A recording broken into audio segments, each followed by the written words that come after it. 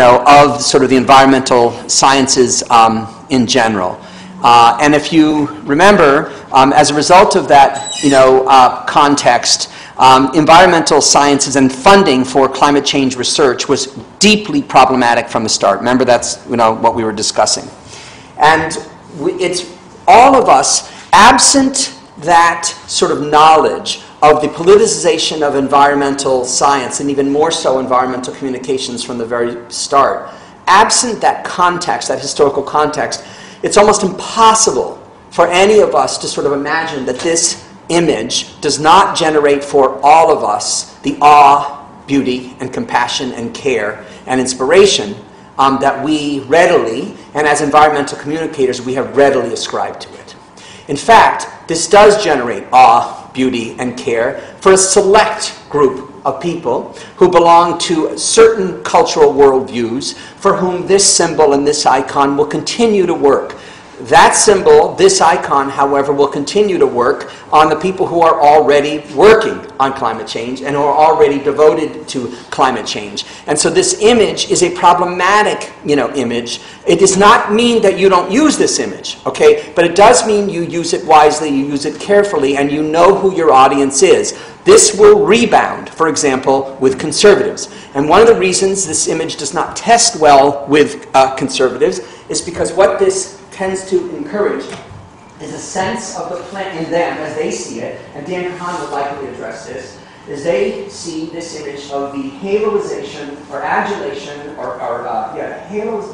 haloization? Apotheosis, that's better, get out of that. The apotheosis, of the planet as separate from people, and as separate from social values that are important to them, and as separate from man and nature. And as such, their virulent objection to the environmentalists is that environmentalists in their strategy tend to put nature on its own footing, in its own autonomous space, and then begin to define all of their communication strategy on protecting that autonomous space and protecting its pristineness. Okay, that is a value system. Okay, and there are values implicit in that. Okay, it is not and there are certain universals there are certain universals that are accepted by environmental groups that constitute that view.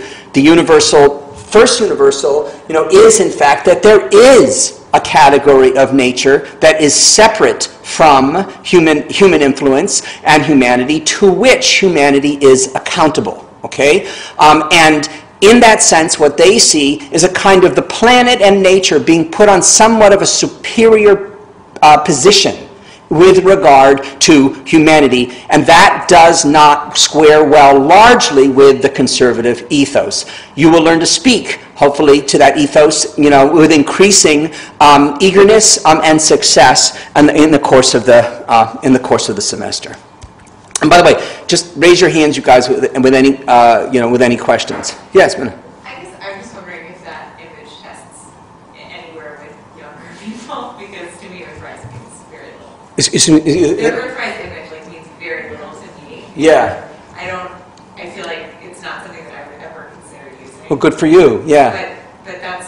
Al Gore trots it out constantly still, for example. Yeah, but I just wonder how much of a generational testing has been done, because to me it doesn't seem like it would be a compelling. I think there has been some generational studies done, particularly at CNN. CNN has done so. And I think that there is a group, and it's an interesting question, but by and large, people respond, and Dan Kahan, I think, will probably address this, and you can ask him, what respondents write that they are moved by it, or they are awed by it, or they're made to feel sometimes small by it. Okay, all of that. But there's a sense that this is such an iconic, there's a sense, Minna, when you read into this, that this is such an iconic image that people are actually writing something that they're not necessarily feeling. Okay, because they feel compelled to say good things about that image. Being environmentalists, being concerned for the planet, they feel somewhat compelled and moved. Like, how could I object, to this image? How much it actually moves them, to action remains, it has not been tested. Although Dan, I think, is in the process of doing some tests precisely on it. We can talk about that. Does that answer your question, or? No, I was wondering more generationally, but. Well, so far, in the groups that were tested, 34 to 56 and 19 to 34, this image still basically tested well, in that they said that this image moved them and inspired them, and they didn't say that it motivated them to action, however.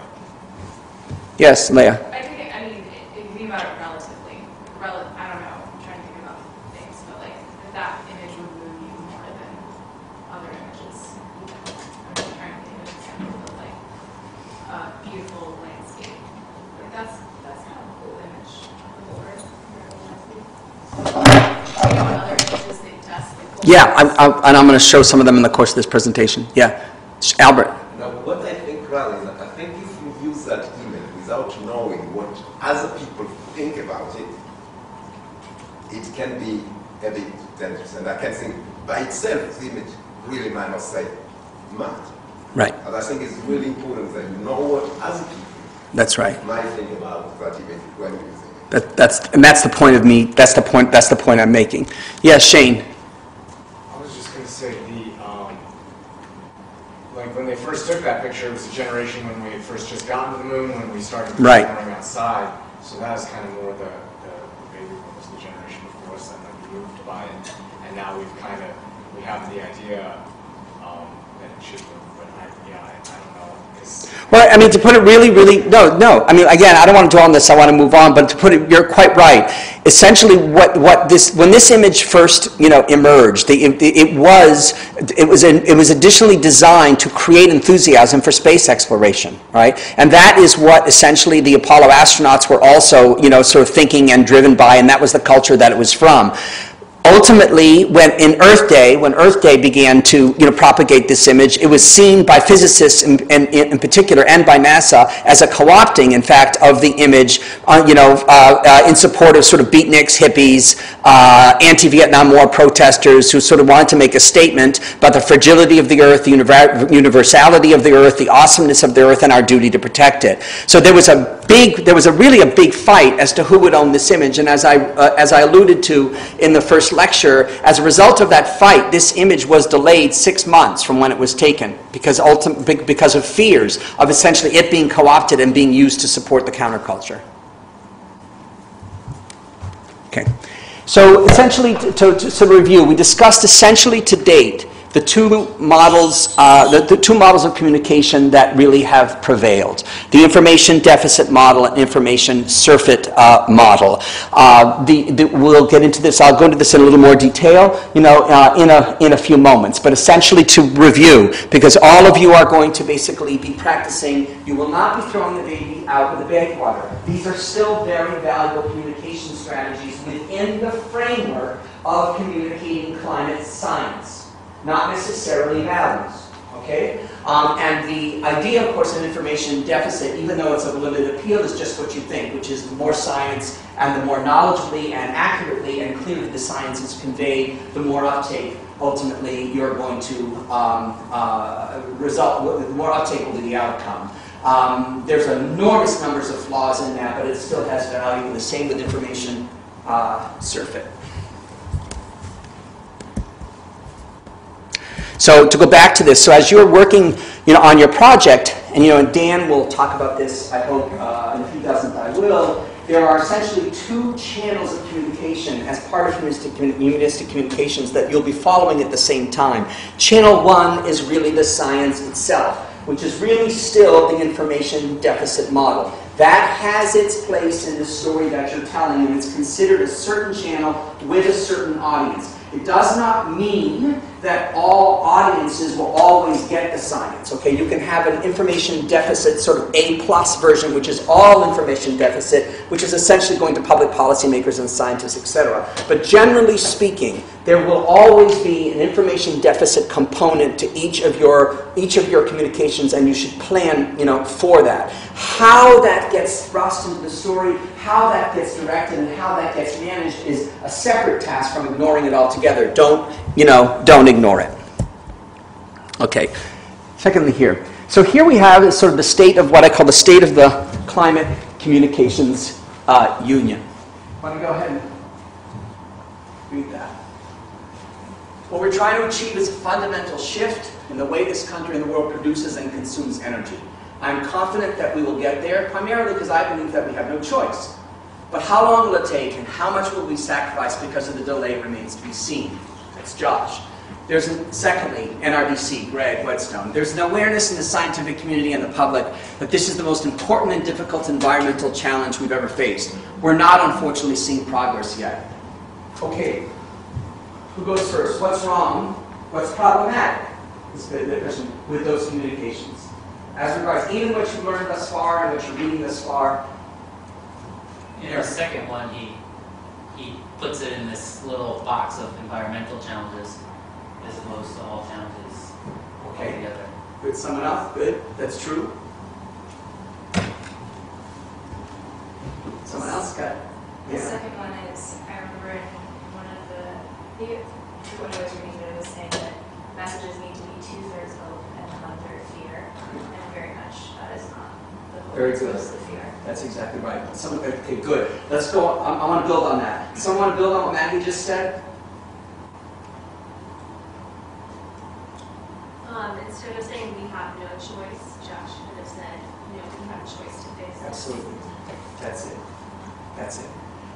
What we're trying to achieve is a fundamental shift in the way this country produces and consumes energy. Okay. First of all, produces and consumes energy, to Eric's point. This isn't only about how we produce and consume energy, it's about how we live, how we define our relationship to nature, how we define our relationship to each other, and how we create or don't create community.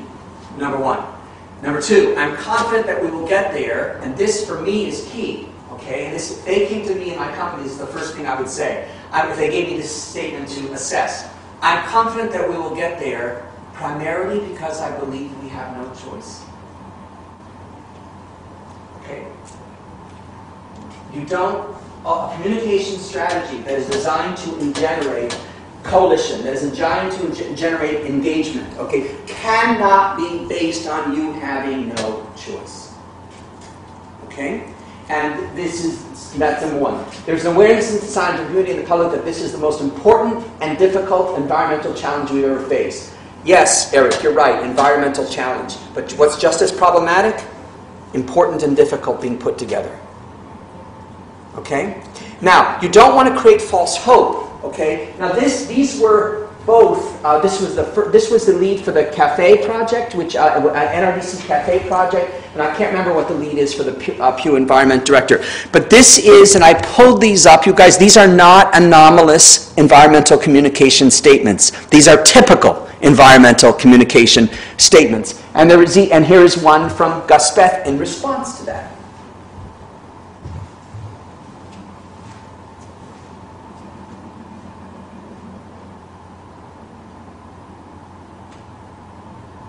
Okay. Someone want to comment on that? What's Gus doing there that Josh, or what's Gus going for that Josh and Greg are not going for? Just connecting it to everything else. I mean, I know it's obvious, but in a lot of these things, in terms of questions that you ask, they do have obvious answers, okay? But that's also part of communications, is finding ways to state the obvious in ways that ultimately impress, engage, and are clear. Okay, that's exactly right. What Gus is doing, and Gus continues to do, is to begin to draw social, cultural, political connections, with the environment. We are all in this together in a sense. Interestingly, even though that is an extraordinarily holistic, some would say slightly new age, and certainly many would say collectivist, socialist, leftist, you name it, they can brand it negatively. Interestingly, as you'll evolve in the class, and I think my guess is you've already begun to pick up already, this actually has a lot more consonance with a conservative view than meets the eye. Because what the conservatives are saying is, to go back to my Earthrise image, the planet is not separate from human influence. And the planet is not in a superior position from humanity. Humanity and Earth have been in a dialectic really since man came into civilization. Agriculture in and of itself represents a kind of engineering, of the planet. We are in dialectic. climate change is going to change the planet. You're absolutely right. That's true. And in fact, we welcome acknowledgement that climate change is going to impact the planet. And moreover, we welcome the influence that man is having on changing the planet. Now that is an extreme view, and we're fighting that view to a degree. But the fact of the matter is conservatives also see this sort of seamless thread between humanity and the planet that Gus is seeing here. Yes, Shane? What's the integrity, if I'm assuming Red Sky knowing his book, Yeah. Of attempting to communicate that to an audience and not actually using John Muir, because there's a lot of good quotes out there and a lot of good ideas that you could quote and leave the name out and make it, I mean, you should cite that, and it's a very smart quote from John Muir, but in communicating to those audiences, can you leave out that kind of... And it's probably good because they don't know, they don't need it, right? It's more impactful without it. Yeah, sure. Yeah, I just happened to pull that from... No, I'm just curious. No, you're absolutely right. It would be. Okay.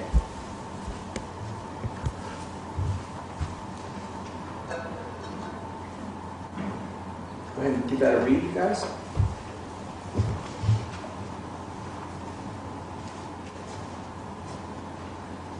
When environmental communications were first emerged, by and large, as you'll learn in greater detail when you read Schellenberger and Nordhaus next week, by and large, there was sort of a mainstream established recognition that the environment was important. Essentially, environmentalists and environmental policy makers were sort of empowered, all right? And there was a kind of institutional agreement, that this was that clean water, et cetera, that these were sort of important parameters that the government should, adopt and act upon. As a result of being on the inside track, this is the same area that NRDC was born, the same area that Sierra Club developed into a lobbying organization, etc. As a result of being on the inside, environmentalists didn't have the burden, because they were largely on the inside, institutional environmentalists, of having really to make the case. Okay? They didn't really have to make the argument. Okay? Even to someone like Nixon, yes, he was kowtowing and pandering to some degree, but it was kind of a given. We don't want pollution. The Cuyahoga River, exploded in 1969 in fire. There was sort of a broad consensus that pollution wasn't good, clean water was important, toxic waste was a bad thing, nuclear power was problematic. It was some kind of cultural consensus. As a result of that, environmentalists developed a code of communication and a way of communication which is seen now as instrumental.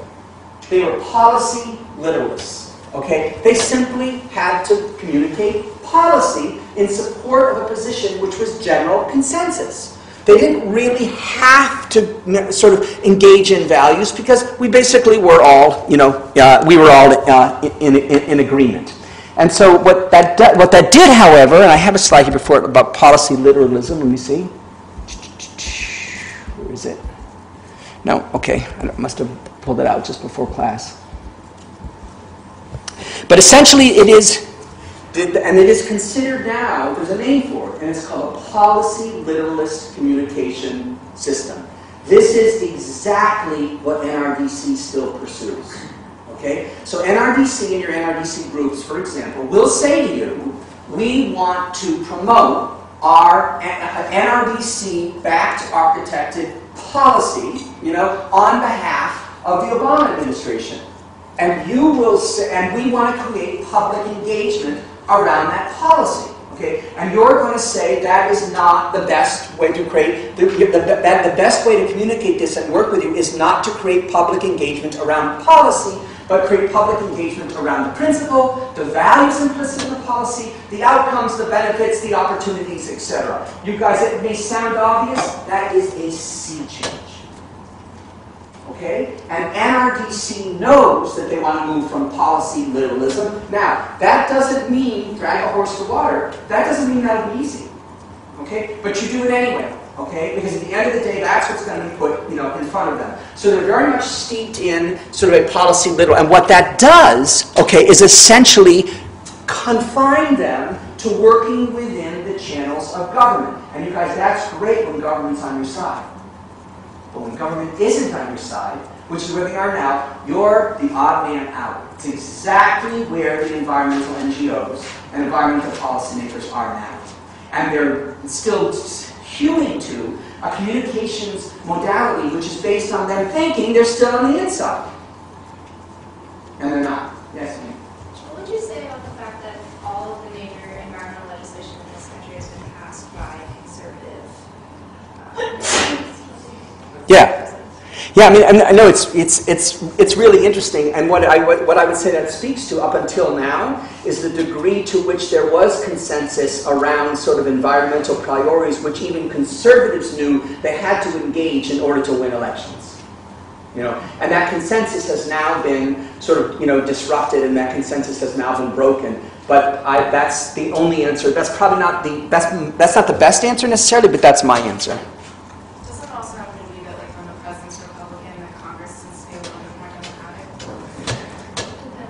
Yeah, it depends which. Yeah, right. Okay, so let's look then from, yes, Leah? I just want to ask about, like, an example like citizens climate lobbying, which I know like the undergrad class is working with. Right. Because they are about, like, promoting a specific policy instrument. Right, but what they're doing is they're connecting a policy instrument which is specifically carbon fee and dividend, which has a component of essentially making a redistribution of wealth. Okay, so essentially they are not they're promoting policy, but they're promoting policy that has a huge social value to it that is separate and apart from the environmental benefits. We're going to make you richer by fighting carbon.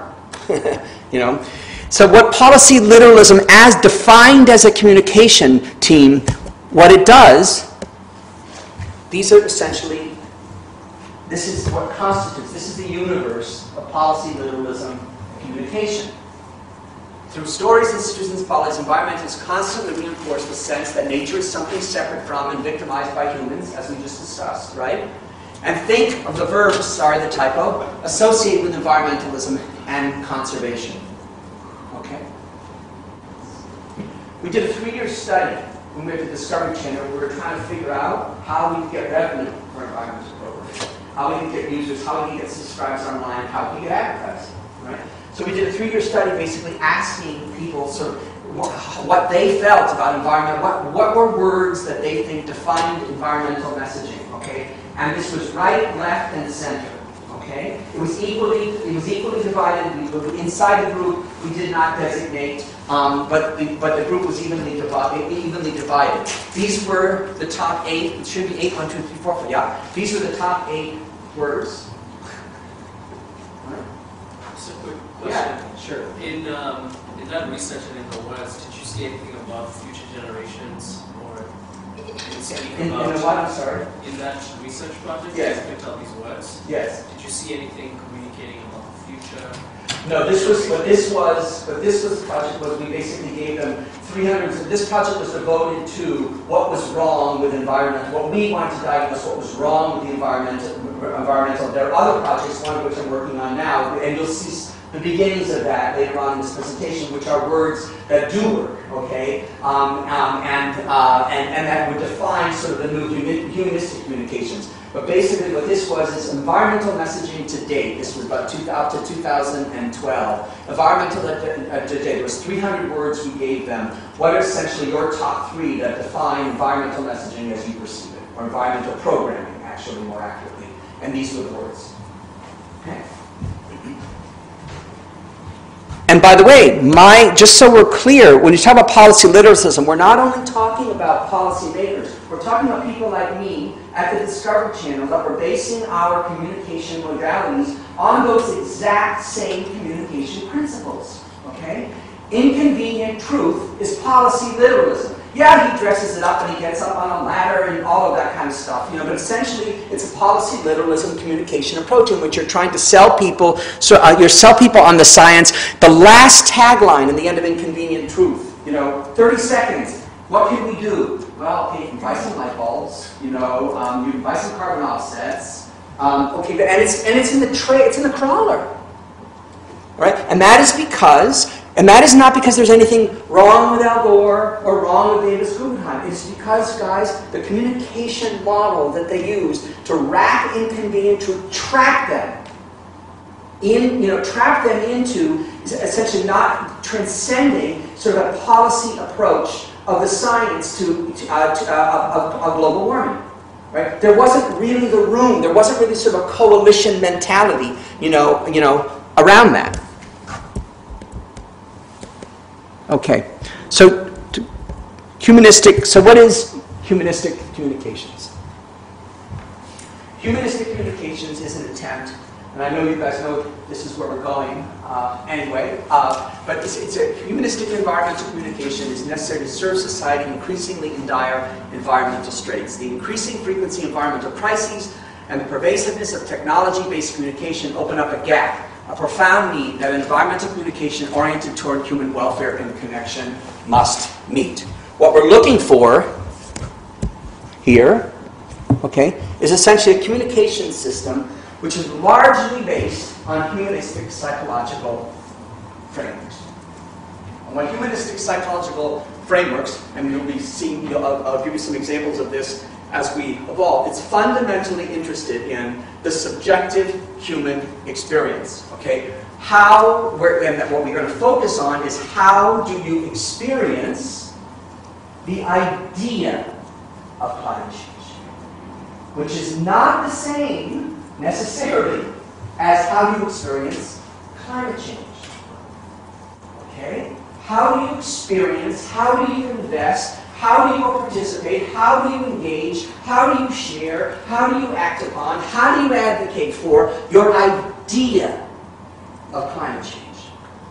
Back to the first thing I said in class, climate change is a story, okay? And largely because climate change is, to cut to, the risk of being too reductionist, largely because climate change is invisible to many, it becomes, you guys, a whiteboard upon which all of people's cultural fears, anxieties, phobias, sorrows, griefs, joys, ambitions, political stakes, values, all of this becomes projected on.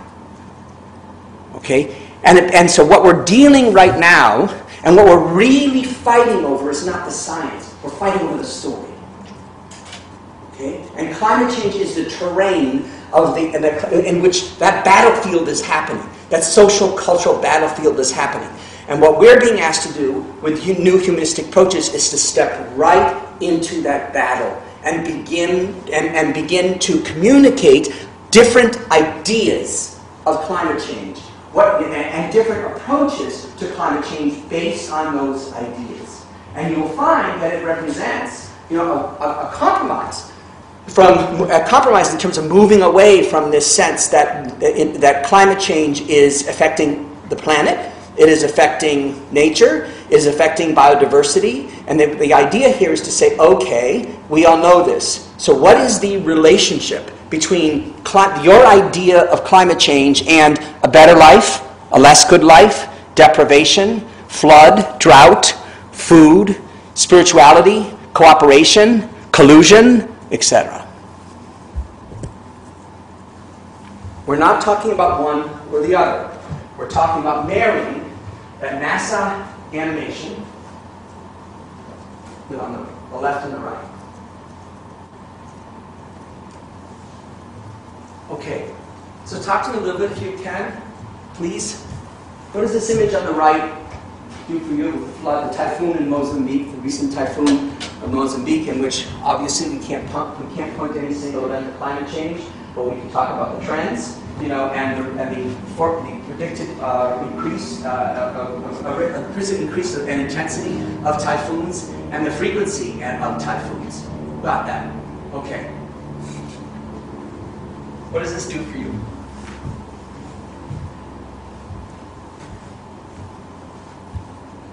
There. Right. Right. Of course. It's really simple. This suggests a story. This suggests a narrative. What if that were my dog?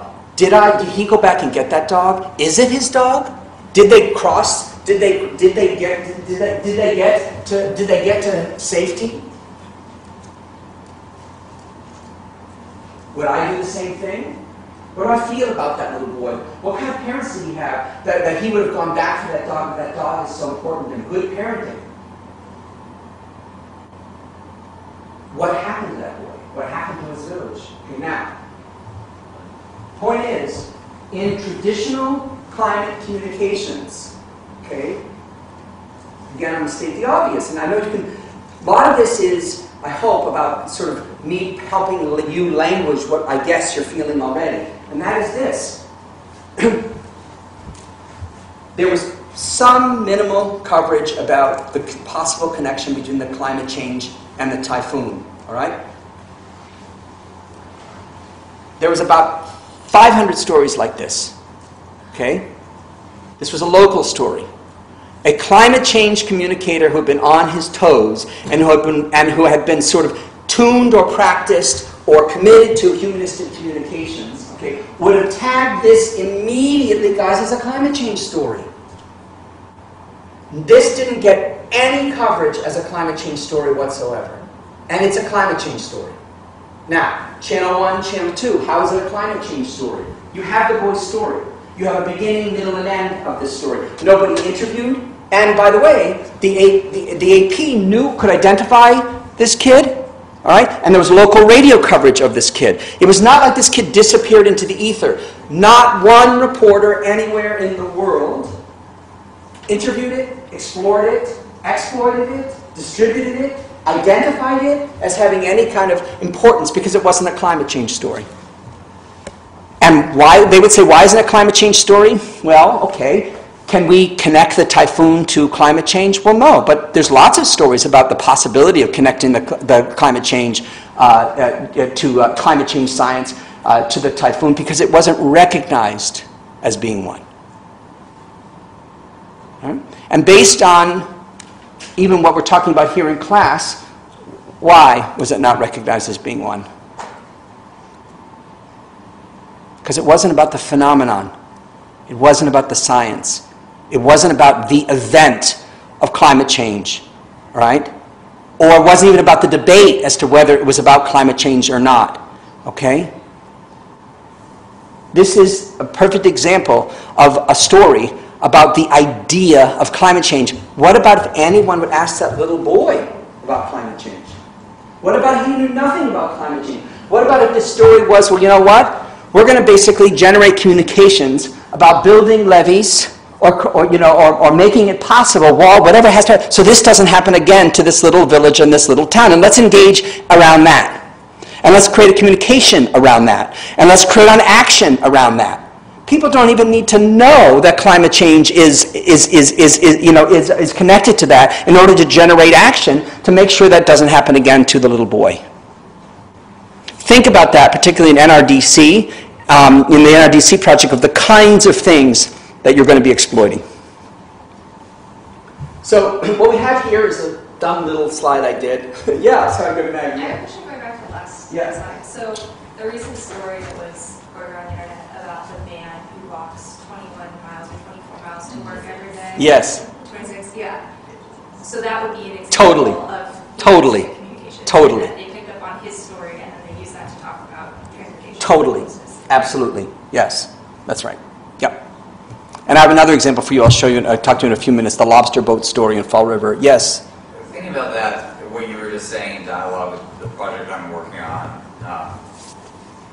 I guess the questions kind of come up of, at what point do you bring in language of climate change? Mm-hmm. Or you have to, how far are we kind of entrenching climate change within these values, and how do you kind of judge that? It's a really good question. And that changes from story to story, but I'll give you a general rule, okay? And don't hold me to this general rule. But generally speaking, in humanistic communications, you can frame a story in a climate change context, but generally, if you break a story into 3 parts, it's in Act 3, what's called Act 3, in the 3rd part of the story, okay?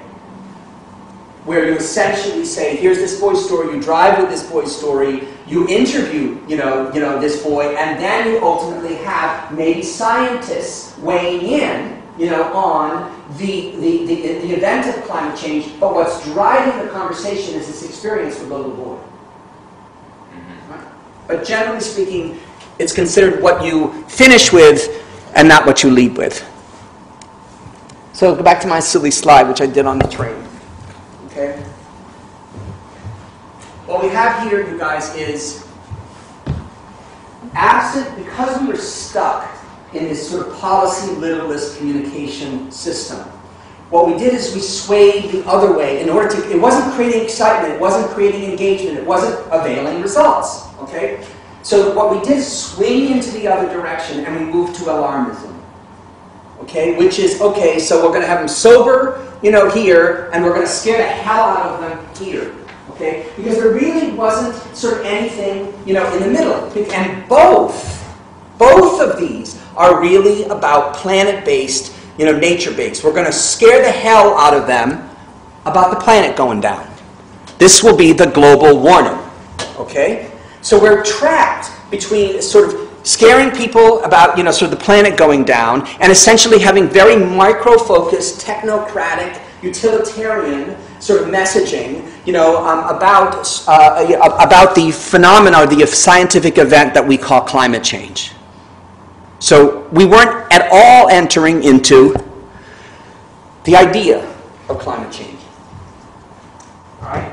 This is a slide that, to your question, Raymond, as you asked me earlier, this was a slide that was in the same suite as the Earthrise image. This slide generated, we had like 30 different slides. I'm going to share them, some of them with you another time if you like. But this is the slide that generated the highest. Okay? And we put it forth as, so we put it forth as a slide, and what feel, I think the question was, if I remember, what feelings in you does this slide generate as regards the environment? And the answers were, top three were,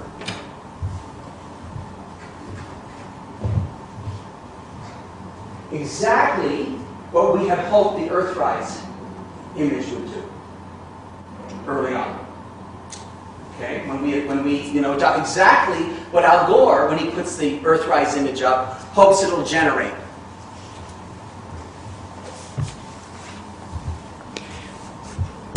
Now notice, you don't have to have people.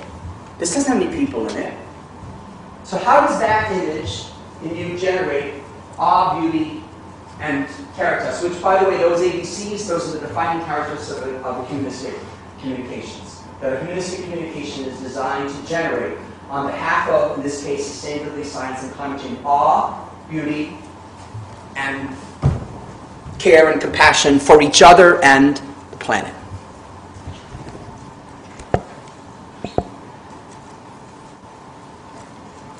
Why do you think this image generates the highest?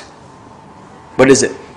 Well, it depends on what you see. Some people would see a sense of what they would lose through climate change. Right. Instead of actually enjoying that. Okay. Good. We had a social scientist decode the results of this, and what she said, think what I said about a few minutes ago about the idea of climate change. This allows you to imagine a path that you are a part, you're in this. You can project yourself into, you belong here. That path is yours to imagine. A path forward is yours, you know, to imagine. You don't have to actually physically have another person in this image to actually begin to imagine a path for yourself as a result of this image. All right? What this makes room for is what is your idea of climate change? And suggest that whatever your idea of climate change is, that it will move you forward through the woods. It provides hope. And it provides hope because you're in it, in your imagination. So one of the things that, this is particularly interesting to me, because a lot of my work is devoted on climate change exciting the imagination rather than depressing the imagination. Climate change opening up options rather than closing off options. Okay, so as we begin to move towards Dan talking to us in a little bit, this is a further extrapolation, guys, of the information surfeit and information deficit models. It's a further detailing. It's going more vertical. rational layer model, which is sort of the analog for the information deficit model, posits that members of the public, in aggregate and over time, can be expected to process information about risk in a manner that promotes their expected utility. Does someone want to decode that a little bit? Think of information deficit. Someone want to talk to that? Let it absorb?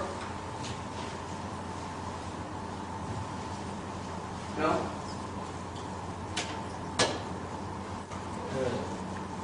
Okay, the idea, yes, Shane? Maybe that whatever happens, we'll still be able to find benefits in that and establish new systems that work within it. Yes, and it's also similar to the information deficit model. We're basically saying that rational people can be expected to behave rationally, about the risk of climate change.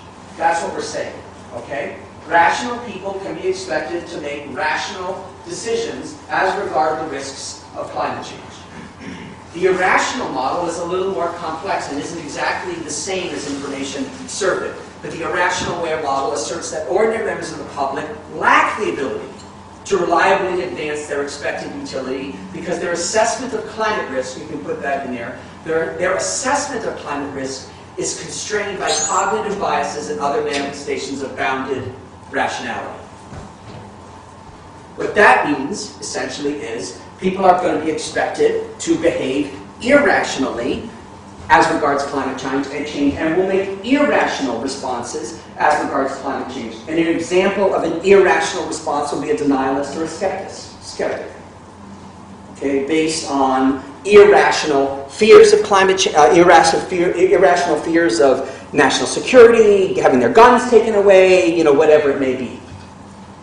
Now, the truth of the matter is, yes, Shane? What happens to what about in between where you have the rational person, but they're not influenced by the fear, but they believe that it's out of their control? Okay, you're getting right to the next slide. Very good. The fact of the matter is, both of those models, the rational layer model and the irrational layer model, have been basically the defining order of environmental communications to this day.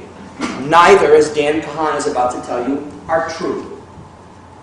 It is not true that the more information you have and the more rational you are, the more rational decisions you'll make about the perceived risks of climate change because you're rational.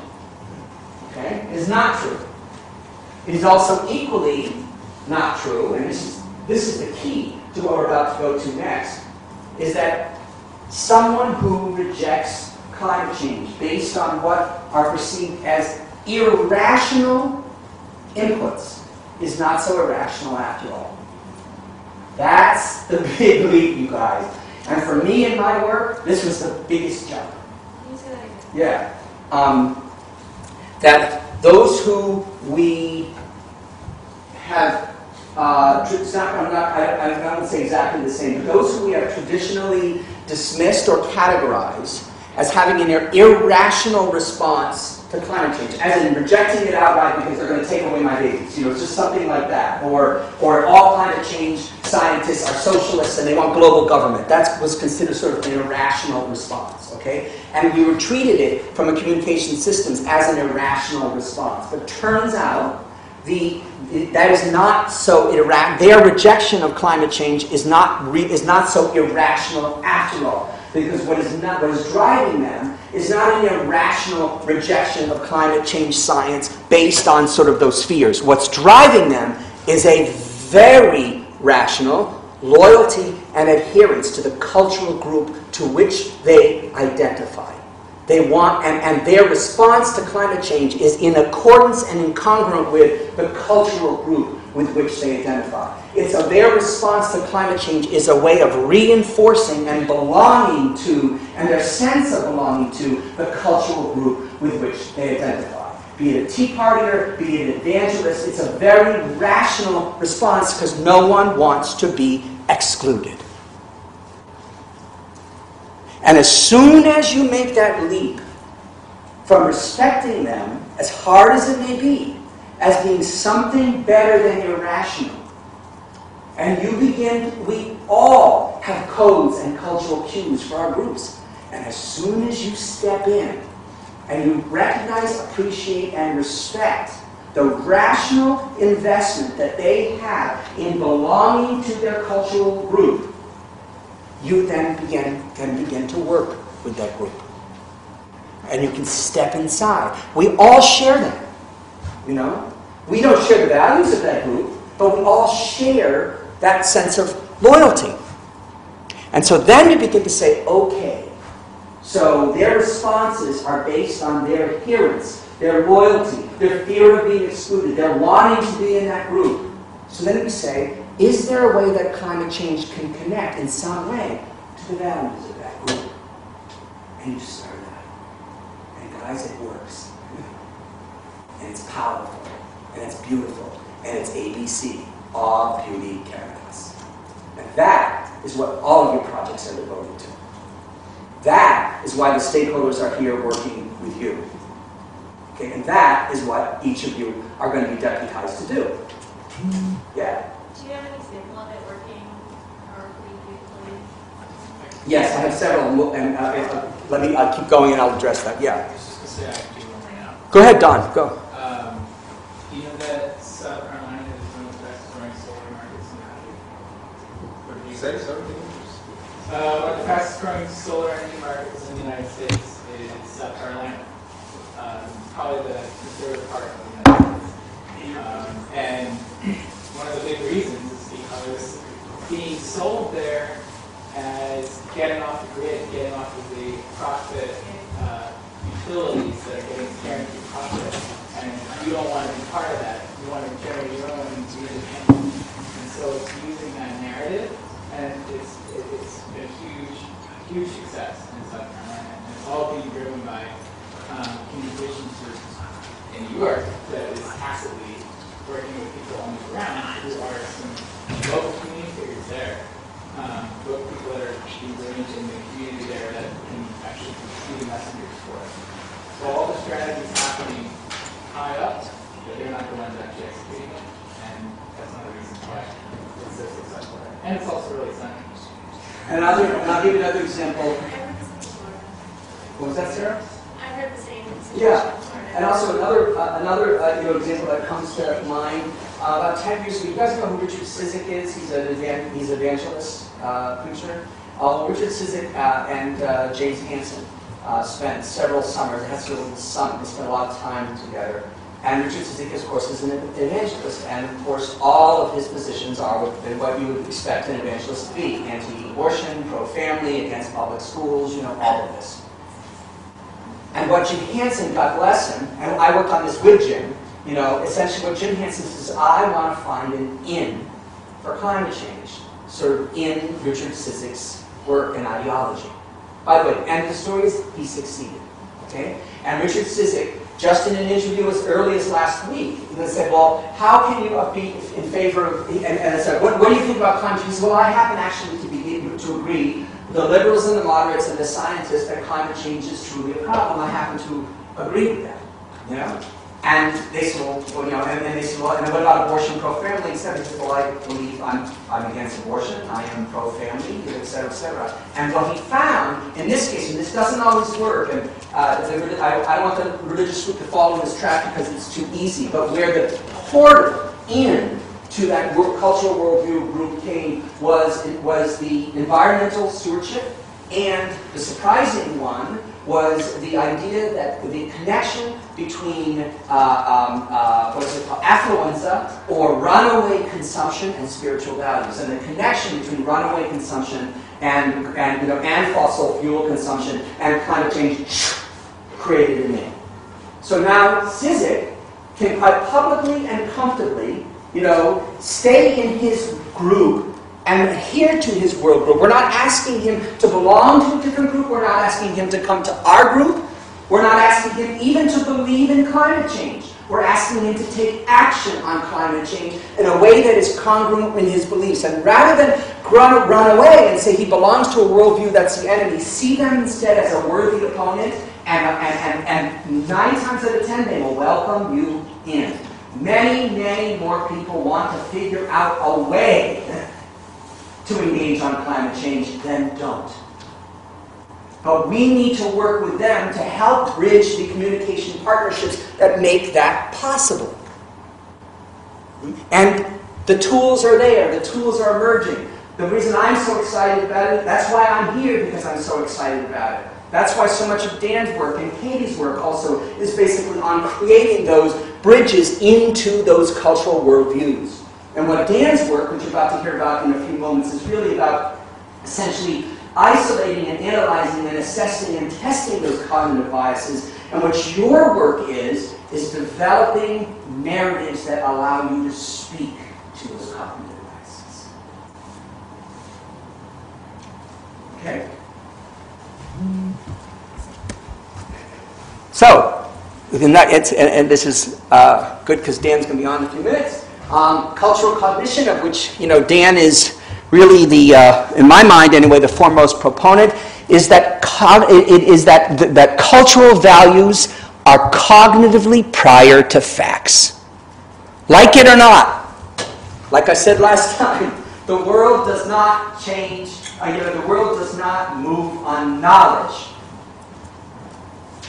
The world moves on cognition. The world moves on belief.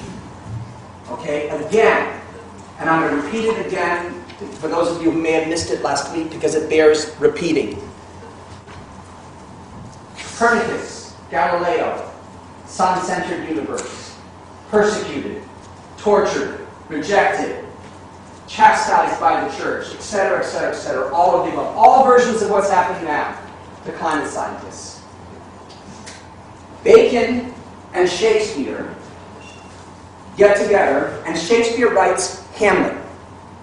Hamlet is the first artistic, humanistic an example of humanistic communications, is the first blending of science and art.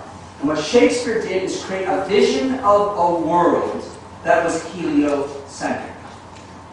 And what that heliocentric world says, a lot of characteristics, but what essentially it was constituted by was Hamlet as a young prince being unwooed. If I don't have God to tell me what to do, if we're in a universe that's much more chaotic than I thought, where do I fit in? Where do the hierarchies? What is my devotion to my father? What is my devotion to my mother? And this ennui that I'm feeling, this existential ennui, am I responsible for it? There's no God that's going to take care of this for me? By simply following the ABCs of religious scripture that will take me where I want to go? Hamlet was unmoored. And guess what? No great hopeful pie in the sky vision about everything that's going to be great. What Hamlet was a reflection of what people were already feeling themselves and didn't have a narrative, didn't have a way of talking about it, being a way of talking about with each other. People were feeling that the world was changing. Hamlet to date is the most successful play that Shakespeare ever did. And Hamlet became an iconic figure. Now, did people identify, that's a sun-centered, the science behind this is that obviously this is a sun-centered, no. But what they saw was something different, and they saw themselves in this difference. And in seeing themselves in this difference, like seeing themselves in the road that I just put up a few minutes ago, the path through the forest, the world culturally, the norms culturally began to change to reflect a world in which the sun could be the center of the universe and science could take the place, or perhaps or in partnership, or take the place of religion. And it was from that base on, from that point on, that this began to take, that the idea of a heliocentric universe through to the Enlightenment began to take hold. In that case, the science now, you can sort of, play, would we know today the sun is the universe were it not for shape? Of course we probably would. But the point is, it is the marriage of arts and science, the marriage of sort of a humanistic application, a narrative, which was reflective and informed by the science. Hamlet is filled with metaphors. The stars, the new cosmology, etc., which indicate he was quite clear on what the emerging science was. That's the difference between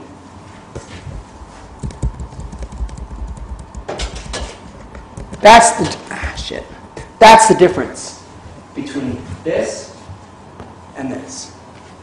That's the difference between a science animation and a popular animation.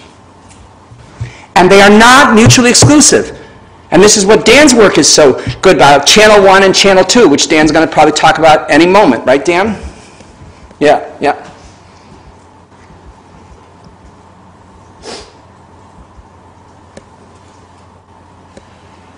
This is, I think, repetitive. You don't need this. Okay. Okay. So next week, you're going to be, the March 5th, it's not next week, but you're going to be reading Michael Schellenberger and Ted Nordhaus next week. Now, what's interesting about that is that I could not possibly be in more disagreement with the political positions of Ted Nordhaus and Michael Schellenberger. Totally disparate, okay? But as a communication strategy, you guys, when I divorce myself from my own political ideologies, what they have to offer is breakthrough. And a lot of my work is really based on much of the work, much of the perspectives that they have put forward. So this quote, in their public campaigns, not one of America's environmental leaders is articulating a vision of the future commensurate with the magnitude of the crisis. Now, the magnitude of the crisis does not always have to mean the magnitude of the planet going down in flames, guys. The magnitude of the crisis can be the story of that little boy with the dog. The magnitude of the crisis is that climate change is forcing upon us a new idea of what it is that our relationship to the planet and each other is and what our responsibilities are. Congruent with that.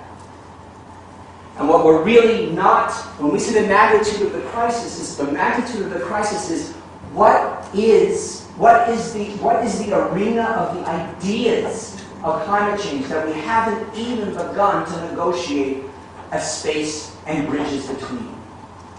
And again, we're not fighting over climate science. We're fighting over the idea of climate science. And there's the good news. There's lots of room for lots of ideas because climate change is a really big topic and it's a really big framework for a lot of stories that can accommodate a lot of people. And so as such, what's to date seen as a communications albatross is really a communications opportunity. To make connections towards the Anthropocene that we currently can't make because we're stuck, I found the policy literalism slide, okay, that we're stuck between policy literalism and alarmism, which are our two basic communication models, policy literalism, alarmism, information surfeit, information deficit, rational way in and irrational way in. Those are essentially where we are right now and where we are moving from. So the first wave of environmental communications that you study really from the 70s on was really, we began John Muir, Abel Leopold, etc., was based essentially on a conservation ethos.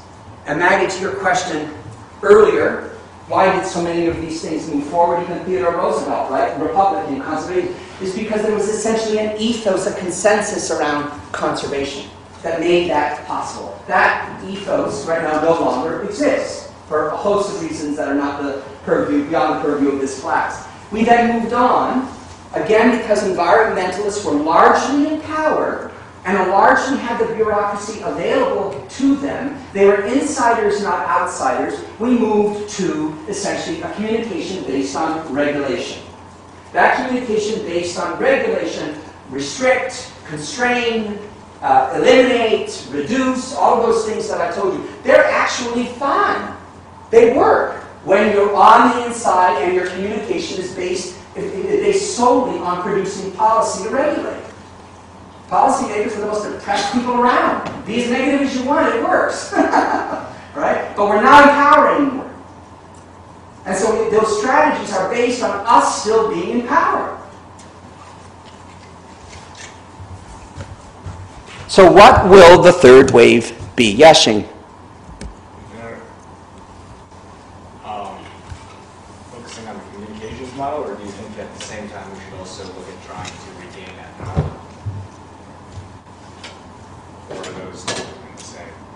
I don't know whether I lost a beat or whether the question is not clear. So just say it again. Let me see so we're no longer, we don't have people that support that in power.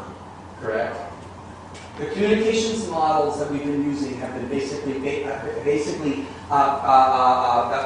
built on precedent that essentially we have like-minded policymakers who are interested in regulation, and that we will have policy discussions, and that we will solve the climate crisis by essentially enacting policy. So should some of the effort also go towards regaining that favor, or should it all go towards identifying a new way of communication? It's really both. It's both. Because I think at the end of the day, one thing for sure, if you want to gain from a public policy perspective, we must appeal to conservatives, okay? Like it or not. Just like wind turbines are going to be in Nantucket Sound, all right? The pristine, natural, sacred, autonomous nature, it will change.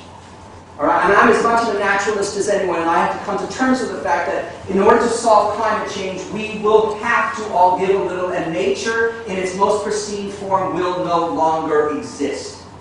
Through a combination of damage that will occur, adaptation processes, sustainable development, windmills in Nantucket, wind turbines in Nantucket, it will all change. And hopefully they'll become beautiful at some point and not eyesores, as we all evolve. So in answer to your question, I think the focus is if you are on the outside and you do want to engage an unlike-minded policymaker in your vocation or in your to generate engagement on your issue, what you'll need to do is be able to speak to them in a way that they know their constituency, which belongs to their cultural worldview group, ultimately will respond to the actions they're taking based on your issue. It's exactly the same as reaching out to Civic. Find a way, and there are ways to speak to that Republican congressman.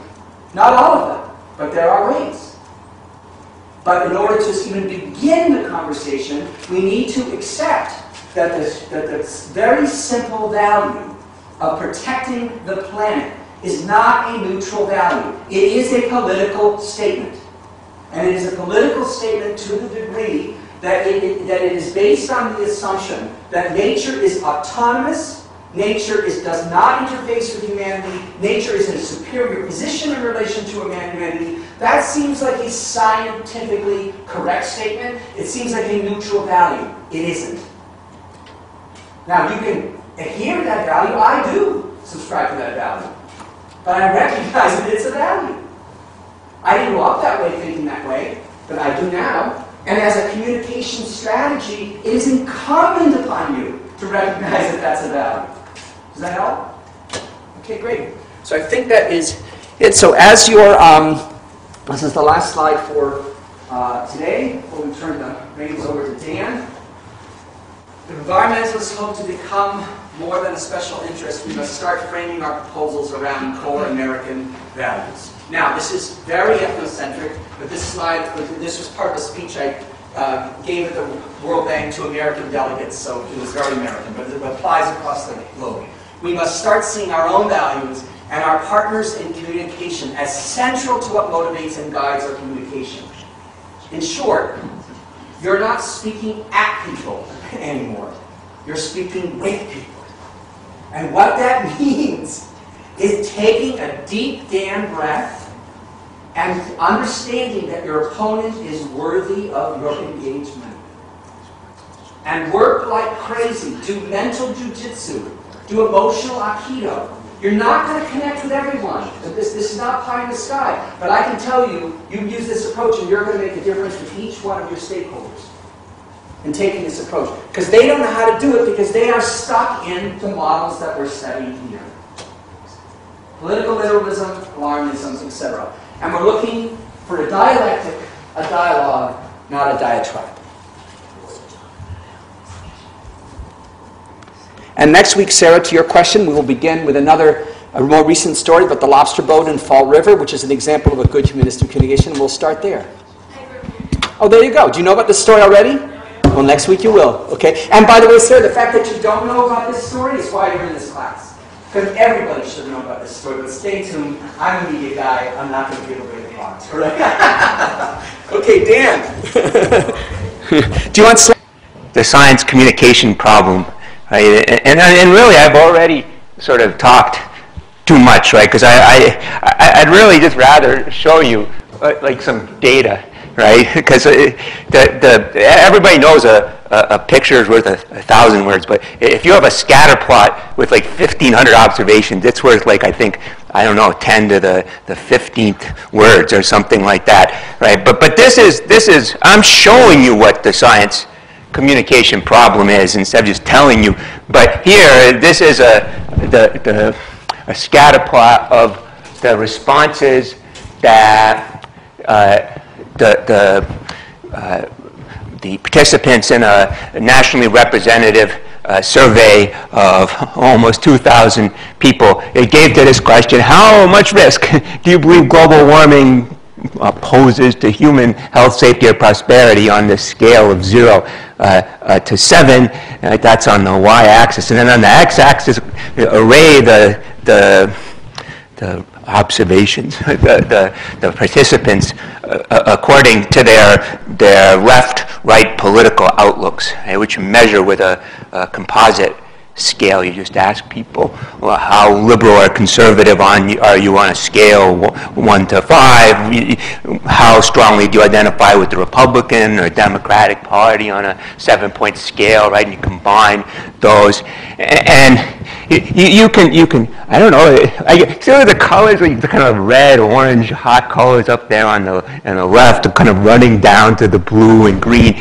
You can just see, right? Can you see that that's what it looks like if you have an R equals 0.65 or something like that. Is R equals 0.65 big? You know, is that a big R or something? I was giving this talk once, and an engineer said, well, if I had an R of 0.65, the bridge would fall apart or something like that. You know, so that makes sense. You kind of have to have some practical benchmark to try to understand whether any kind of correlation or correlation coefficient is big or what the meaning of it is.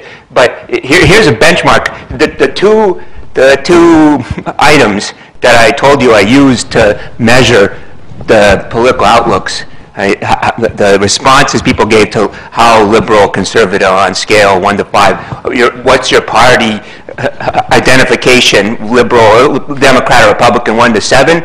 Right? Those correlate with each other 0.65, right? So the responses, the variance in the responses people are giving to this question, right, coheres with people's political outlooks to exactly the same extent that the best ways to measure their political outlooks do, right?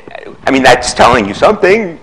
It's telling you a way to measure their political outlooks, right? I mean, you could combine those 3 items now, right? I can't see what your political orientation is. I can just ask you questions that I think correlate with it, and then each one of those is noisy, but I'm combining them, right? And the correlation will amplify the signal, and the noise will cancel out. So let's have another item. You see, it makes it even more precise now that I've asked you about the climate change. I got an even better prediction of how you'll feel about Obamacare and, you know, about gun control and so forth.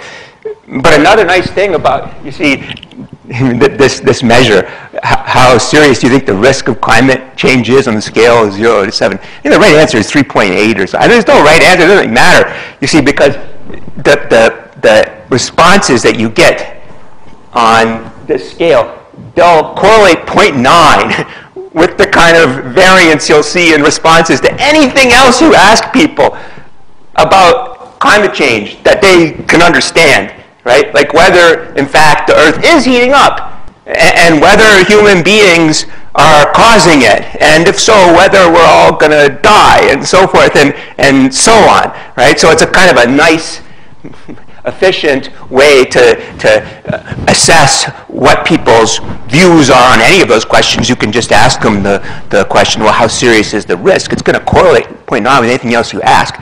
But it also, like, it's correlating about as strongly with the political outlooks as the other measure does, right? So now I can form a really great scale. If I just combine people's responses to the question, do you believe in climate change? And how serious is the risk of climate change? How liberal, conservative, what's your Republican, Democrat Party orientation? They're all just measuring the same thing, right? And at this point, I can explain about 90% of the variance on what people's views are on something like, you know, do you think when people possess guns, are allowed to carry guns in public, crime goes up or down, right? I mean, this is kind of strange, right? Because, I mean, as far as I can tell, there's not like a kind of causal mechanism. Well, if, in fact, the Earth is increasing in temperature, then when you allow people to carry concealed weapons, that must make crime go up, and vice versa, right? But in fact, people's positions on these issues, they're correlated. And they also happen to be correlated with, well, measures. I can have lots of different ones, but if I just pick left and right political orientation, they're correlating that way too, you see. This is the science communication problem.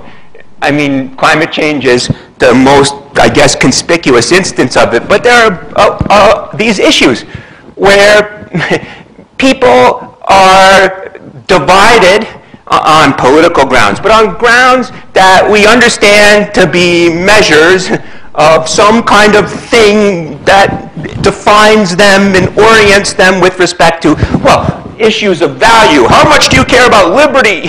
How much do you care about equality? Therefore, you must think that the Earth is, in fact, heating up and that this will happen when you have I mean, why would it be the case that, I mean, these issues are complicated, maybe, right? But the positions are not randomly distributed, right? They cohere with these sources of identity, these styles that we can measure in different ways, and they cluster across these issues. Well, why is that? I just find that kind of interesting. You might want to try to figure it out, you see, and using evidence and say, oh, the science of science is about that. But also, it's not just interesting, it's a real kind of pain in the ass. Because, you know, you might say, well, we know people aren't converging on the answer here. We know that that's a pretty bad, I don't know, maybe they don't know what the answer is yet on fracking or something. But I'll tell you, if they do figure out what the answer is, and we have this science communication problem, persistent division on these risks and other kinds of facts on which there is compelling scientific evidence that's widely distributed, right, then they're not going to converge on what the best evidence is. Right? Well, so what's the problem here? Right? Now, Paul said, I mean, I wouldn't do this otherwise, but he said I should give you a quiz. Right? So it's a pop quiz. Right? I'm sorry about that, but it's multiple choice at least, so there's still some chance. You know, I'm going to ask you, what's the source? What's the cause of the science communication problem? But it's multiple choice. Maybe even if you don't know, you'll get it right by guessing. Right? A, public science illiteracy. Right? B, growing public distrust in science. Right? C, orchestrated misinformation. Right? Or D, all of the above. Right? And you pick one, don't say what it is, because then afterwards, if you actually pick something else, you can say, oh, I knew it was that, right? And you can say, oh, that was obvious, right? Because all of these answers are obviously true, but they're not actually consistent with each other, right? You see, that there are more things that are plausible than are true, right? And that's why it's kind of good to collect evidence. I'll give you start with the idea of public science illiteracy. This, I think, is probably the dominant understanding of why we have the science communication problem. That people aren't really that good at making sense of the information on risk. I mean, first of all, they're science illiterate. You know, they don't know, is it that the Earth goes around the sun or the sun goes around the Earth, right? Actually, I think Fred Hoyle said that it's the same. You know, they have this complicated math. So you really, but in any case, they don't know that, and therefore they can't say what scientists are saying. It may be easily confused by people who want to manipulate them and so forth. But another problem, you see, is that people don't think the way that scientists do. Right? Scientists, they are very deliberate, very reflective and analytical. They think slowly, right? As opposed to the members of the public who they think in a kind of affect-driven, intuitive, fast way, and as a result, they fixate on the more dramatic instances of potential harm. They see the fuselage of the airplane on fire sticking out of the skyscraper, and they overestimate that risk relative to the boring, polar bear floating on ice, who cares about that, and so forth, right? Even though that actuarially might be a bigger risk. And you're nodding your heads, you see, because this is not only plausible, these are real mechanisms of risk perception, right? And so it's plausible that this could be the explanation. But there are more things that are plausible when you have these hard problems than are true, right? And so you have to collect evidence, right? Otherwise, anybody can do it. You just kind of reach, you take heuristics and biases, add water and stir, and you have instant decision science, right? And you can explain anything and be in the, blogs and Slate or New York Times. You see, but more things are plausible than are true, so if you don't actually try to figure out which of these plausible things are true, you just kind of drown in a sea of storytelling. So is this one true? You can collect evidence, which we did in one study. We asked a large sample of people, how serious do you think the risk of global warming is on a scale of 0 to 7, right? And I already told you, it doesn't really matter. There's not a right answer. Well, maybe there is. It's 5.6. But it doesn't really matter. We're not using this to figure out if people know the right answer. We're using this as a device to help us assess variance, right? Because we know that the answers people give to this question correlate 0.9 with this, but anything else you can ask them. So if you find the sources of variance here, what explains who's more concerned and who less? Then you can test certain hypotheses about why it is that there's this gap between what the public believes about climate change and what the scientists do, right? So here now just the average member of society, they're the median, well, you can maybe make it a little bit bigger. Like this would be the average person, right, in society, right? Average ideology, average age, average gender. If the reason that this average person we'll call Pat is,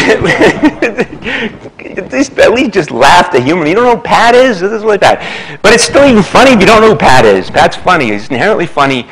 But, well, I'll say more about this. But the Pat's average, see, the mean person in our sample. But if the reason the average person, you see, isn't as concerned about climate change as scientists say that he or she should be, right? If the average person isn't getting the memo as a result of the deficit in that person's ability to understand the science, right?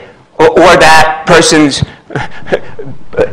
vulnerability to heuristic information processing, right? That prevents that person from actually appraising the risks in the way that a scientist would.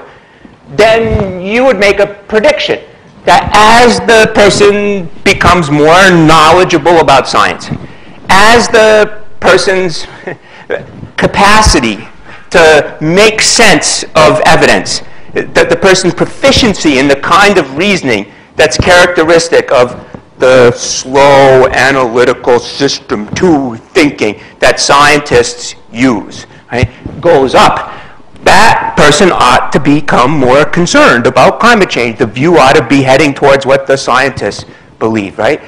You can test that prediction now by looking at the variance here in the responses to this question.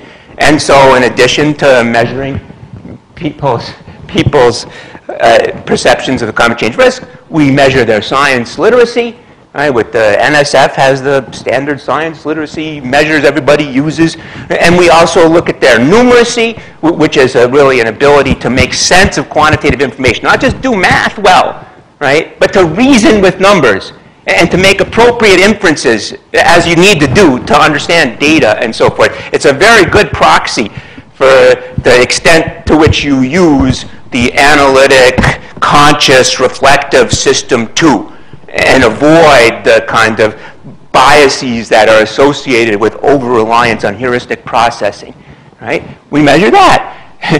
But it turns out that as people's science comprehension with the scale that we form by combining those, they form a very nice scale, goes up, it just isn't the case that they become more concerned about climate change.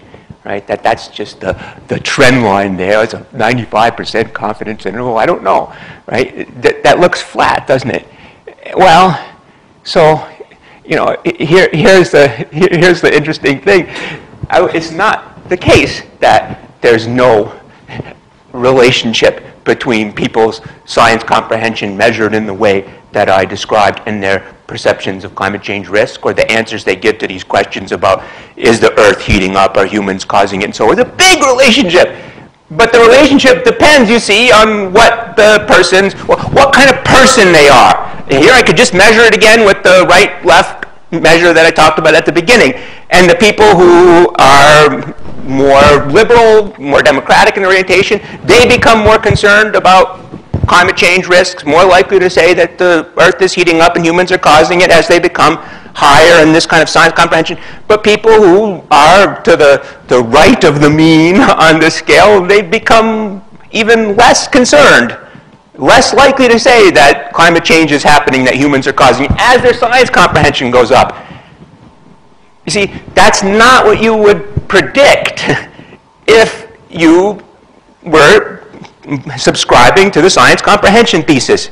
You would think that as people became more science comprehending, well, the signature of the science communication problem, the polarization on these issues of fact, would dissipate. No, it's becoming worse, right? So, no, I'm going to cross that one off the list. But nothing is ever final here. If people who say, oh, science has established this and proven that, they don't get how science works, right? All you do is just come up with evidence, give you valid evidence, more reason to believe something or disbelieve it than you otherwise would have had, right? Put that on the scale and keep going forever, right? But here, I've given you, I think, some evidence that gives us less reason to think it's that than we otherwise would have had. So we go to growing public distrust in science because we all know that, of course, Americans, they distrust science, and we live in the age of denial. Everybody's denying everything from evolution to vaccines working to whether Yale is ahead of Harvard in rankings. It's just unbelievable because it's a creeping anti-science thesis. CAT. We all know it's true because we read it. Is it true, right? Well, you see, the National Science Foundation indicators. They have indicators for people's science literacy, but also their attitudes towards science. They collect this over time. It's great that they do this. We can keep track of these things. Because again, well, if it's true, we have this creeping anti-science sensibility in the public. Well, then you might think that on this question, should the federal government fund science, right? That the agreement is probably going down over time, and that the disagreement would be going up. Right? But what happens, I don't know, it's kind of flat, really. Or, well, but are we funding it too little or too much? Right? Capital, well, I mean, we're too much, stop it! We don't want government spending money on things. And I'm not saying too little should be going down, but kind of the opposite happens. I don't know, it's kind of flat, really. Now, are those scientists public-spirited? Scientists are helping to solve challenging problems. Agree on it. Well, that's a problem. There's at least 3% who say no. Our scientists are dedicated people who work for the humanity? Huh? Well, I don't know, 7, 8%. It's creeping up. It's not really creeping up, you know, like in 1987 or something, you said, how would you feel if your daughter married a scientist? It changed it to son or daughter over time. But it started out like, you know, I don't know, like 80% in like 1990 or something. And over time, now, you know, it's up to 95%. They would say, well, that'd be great, you know, son or daughter. Right? You ask about marry a lawyer, there you'll see that the trend line is in the other direction, right? People love scientists, and Pew issued a report last week. It just says Americans love scientists.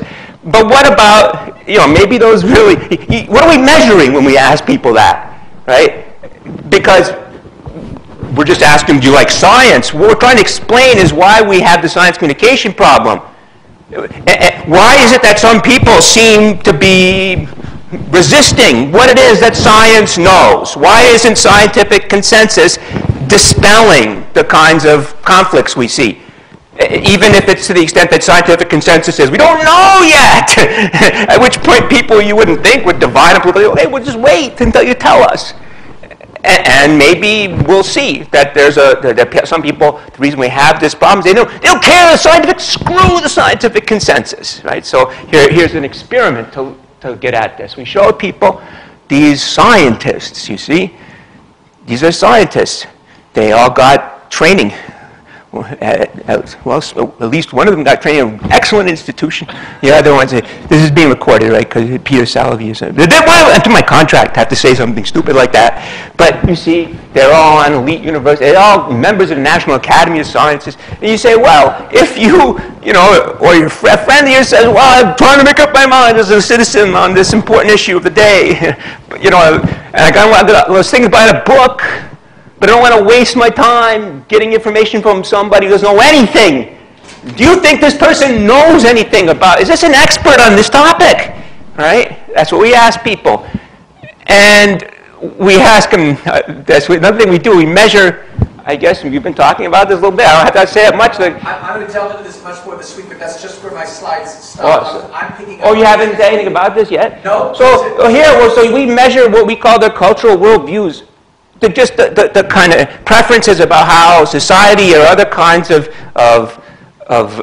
collective enterprises should be organized, right?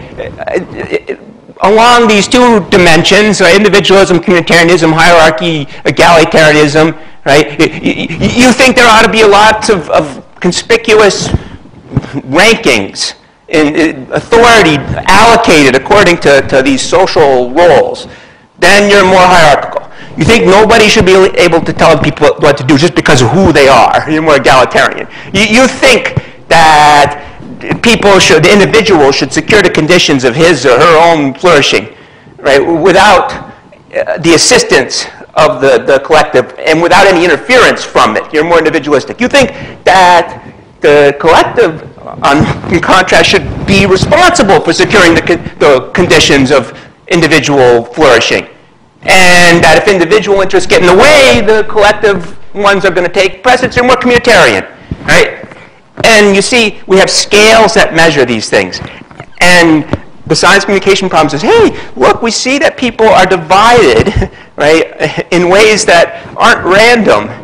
Like, these guys believe this, these guys believe that, across these issues. And, well, what is it that, who are these people? You know, why? And really, you can't see the thing inside of them that makes them that way. But you can ask them questions, right, that will correlate with it and have some kind of measurement. You can ask them about their political outlooks. You can ask them about their religion. You can ask them questions like this. They're all just alternative ways for measuring something you can't see. They're all just kind of models. They're like the Bohr-Rutherford atom. There's no, you know, the question is, how much does it help to have this picture of what the kind that these people are like inside? If you're trying to explain things, if you're trying to predict, if you're trying to manage them, right? And so we say, gee, people's perceptions of risk are going to reflect and, in a sense, reinforce their commitment to affinity groups, the identity of which will be associated with the the correlation with the intersection, right, with the combinations of preferences about how collective enterprises should be organized, that's formed by the intersection of these two dimensions of worldviews, right? And what can you do with that? And if you go out there and you do the observational studies, you collect the evidence and look at the correlations, you find, oh yeah, these hierarchical individualists, they're more they're skeptical about environmental risks. Why? Because I don't know. Maybe they think if that gets credited, then we're going to have to put restrictions on markets and industry, and they don't like that maybe because not just necessarily against they have an economic interest. They think these things are manifestations of human excellence, right? People controlling the earth through their industry. Certain people who should be in charge are, and so forth and so on. And the egalitarian communitarians, you see, they actually are pretty suspicious of markets and industry. Those are sources of unjust social disparities. Well, you have these kinds of preferences, but maybe they then will unconsciously motivate you to impute harm and to the things, right, that you find to be contrary to your values, or to reject the evidence that the things that affirm your values are the sources of those harm. That's the cultural cognition thesis, right, that people are, in fact, fitting information about risks to their values in a way that then affirms their understanding of how society should be organized. And, you can find that there's lots of explanation, a lot of correlation between these outlooks as we've measured them and these hot button issues. The kinds of things we all know. You're just kind of careful you don't get into a conversation about that if you don't know the person, because, they might get really upset. And, okay, so here we focused on these issues because we know that there's conflict, right, between groups in these quadrants, as it were. At least the conflict gets even stronger among people as they tend towards these parts of the map here, the cultural map. And now we're showing them some evidence, I guess, of what the answer might be on these issues on which the groups are divided. Here's somebody, a scientist who's going to say something. Would that be evidence, maybe, that bears on the issue on which we know that these groups are divided? Well, you see, there's an experimental component. We tell half the people that the featured scientist is taking what we call the high-risk position, saying, oh, yes, with climate change, there's consensus, and humans are causing it, and we're going to die. Or take the low risk. Too early to say. The computer models are not so reliable. We have to run them for several hundred years before they're calibrated appropriately. Don't do anything drastic. You laugh, but actually took these right out of the writings of people who seem to have these kinds of credentials, right?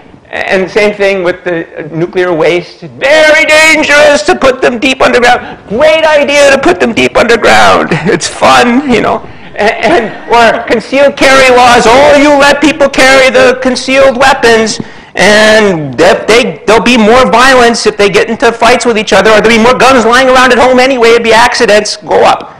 No. If people can carry concealed weapons, you see crime goes down, because you don't know if anybody's packing heat. They're kind of like automatically nice to them and stuff. And you laugh. That way I can tell what your cultural outlook is, you see. Because now, we find out that the answer people then give, is this scientist an expert on this issue, is conditional on whether the scientist took the position or rejected the position that's dominant in the cultural group to which the experimental subject belongs. Right? So we get these huge effect sizes that the egalitarian communitarian, 72 percentage points more likely than the hierarchical individual, say, oh, that's an expert, when the scientist who was the climate putative expert on climate science said, oh yes, that's high risk,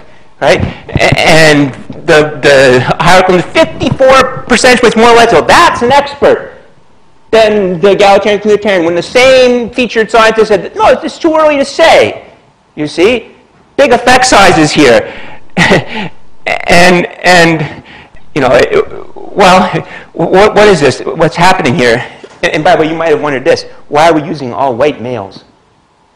Because, you know, it might very well be the case that some of these groups view the kinds of characteristics like race and gender and so forth as bearing on the authority of people. I want to take that out of the equation, right? So I don't want that to be, I'm going to just, this are all white males, right? So we can see the only thing I'm manipulating here is the position they're taking, you see? And this is what's happening here. We show them some evidence, right? You know, Bayesian theory, right? You have prior beliefs. You get some evidence. You update your existing belief consistent with the weight of the evidence. This is a little different. You have prior beliefs. You get some evidence. You assign to the evidence weight depending on whether it's consistent with what you already believe, right? That's a way that you'll stay. You won't change your view then. And if the views of people are divergent according to their cultural outlooks, and they're all essentially conforming the evidence to the weight they give to the evidence. That's an expert. Oh, he's not an expert in that. Depending on what position the person takes, they're going to end up polarized, you see, not just on climate change, nuclear power, gun control, but on what scientific consensus is on these issues, right? This is a model, okay? Because in the world, people don't see any climate science. You say James Hansen, right? They go, oh, it's a shame that he died because we could have used some more Muppets. You know, they don't know who he is. They don't know that. But they do go through the world getting evidence, you see, from people telling them things and so forth and so on. And if they're doing in the world what they do in this study, crediting what people say about what climate change consensus is when it's consistent with their worldview and dismissing it otherwise, then they'll end up polarized. It's a kind of biased sampling, right? And that's what we see. These people are polarized on what scientists believe on these issues. And the Pew study last week said exactly that too. You know, but this helps us. Because it isn't the case then that the reason we have the polarization is that one group just trusts scientists. Screw what the scientists say. Nobody says that, right?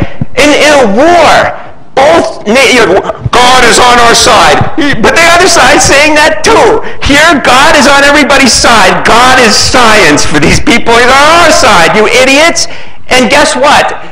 Well, I don't know if the National Academy of Sciences, if that's like, you know, Mount Olympus and Carl Cicerone the president, it must be Zeus or something. But if we use the National Academy of Sciences consensus reports as a kind of benchmark, each one of these groups is right about 1/3 of the time, right? It's not that one of the groups is better than the other at figuring out what scientific consensus is. The group that gets it right about climate change is getting it wrong, at least against that benchmark on nuclear power, right? And they're both wrong about guns, because the National Academy of Sciences says that we can't tell, you know, that if we put together these complicated regression models, and you have to specify them in a certain way, and there are lots of reasonable ways you can specify them, and you get different answers depending. So who knows? Oh, but there's scientific consensus, these groups believe, right? Because they know better. Does one of them know better than the National Academy of Sciences? I doubt it. I think they're just both not very good. Well, they're both very likely to be conforming the evidence on what scientific consensus is to these cultural outlooks. And so I'm going to cross that off, because they actually want to, they're motivated to believe that scientists believe what their group says. They don't distrust them. And how about orchestrated misinformation? You know, misinformation is winning in university study. Fox viewers more misinformed, you see.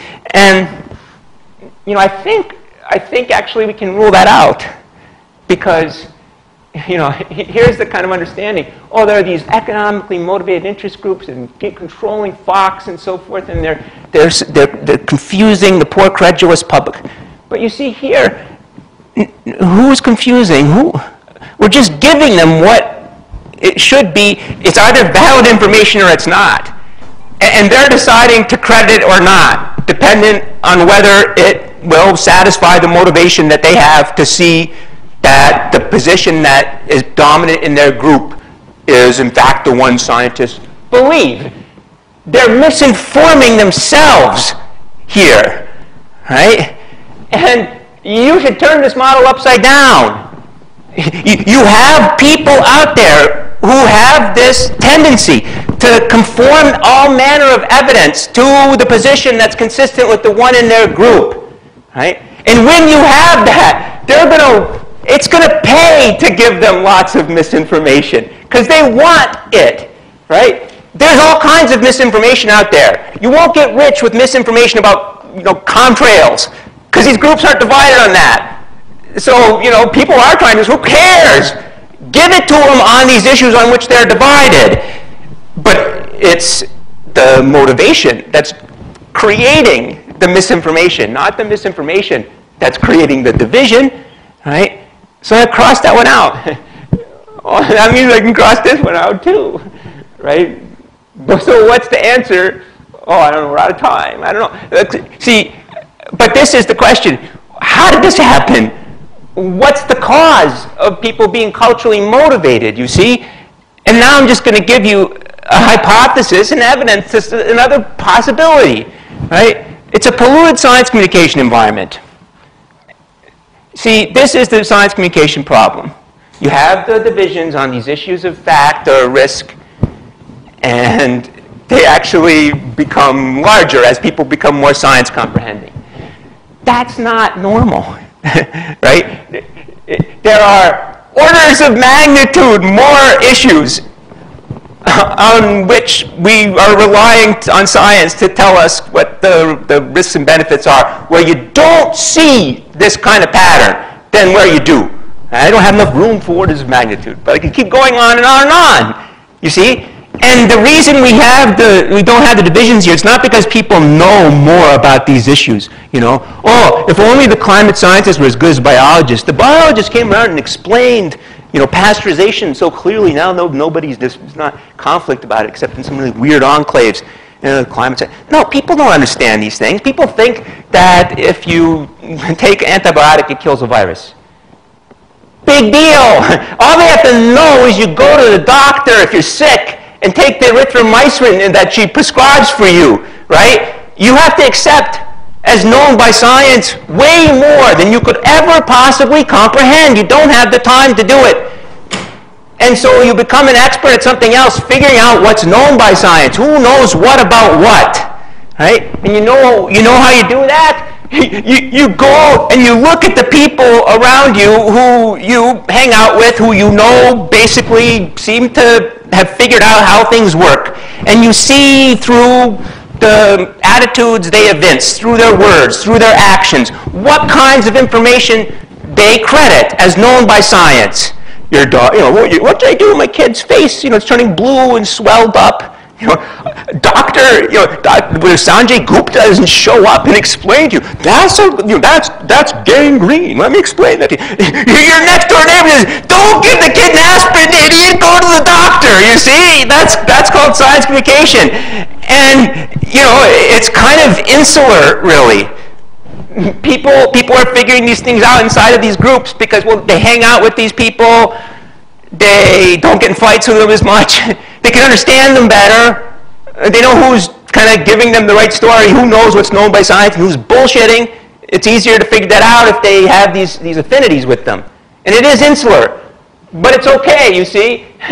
The groups, they're all amply stocked with people who know a lot about science. Science comprehension is a culturally random variable. If you don't believe that, if you think one of these groups is just stupid, the other group is a smart one, I've done a study explaining why it is you would believe that about the other group, because you're processing the evidence on that in a biased way. They all have these people in them, and they all have processes inside of them for transmitting what's known by science to their members. Because if they didn't, you see, if there was a group out there that consistently misled its members about what it was that was known to science that was really important for the group's members, the group would be dead. See?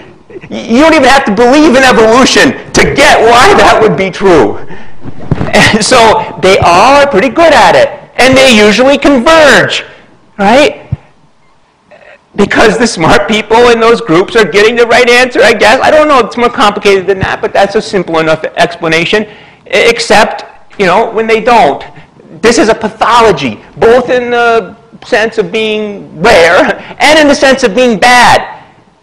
You have the science communication problem profile only when some issue that admits of scientific understanding becomes entangled in these kinds of social meanings that transform them into badges of membership in and loyalty to these groups, at which point, you see, you have a stake in essentially forming a view that's consistent with your group that dominates the one that you have in getting the right answer. Because, you know, on these kinds of issues, it doesn't matter, really. The risk you face is not affected by getting whether you get the right answer or not.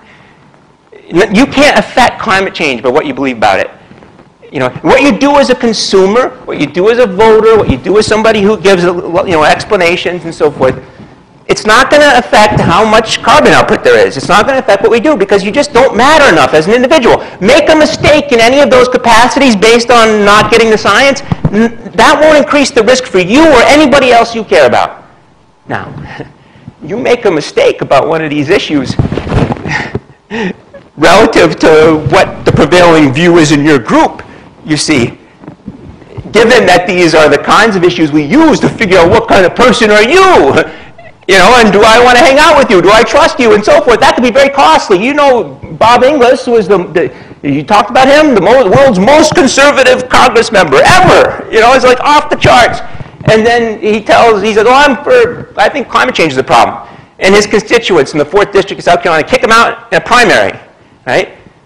So, you're Floyd the Barber in the 4th District of South Carolina. And somebody comes in for the shave with the straight razor and everything else.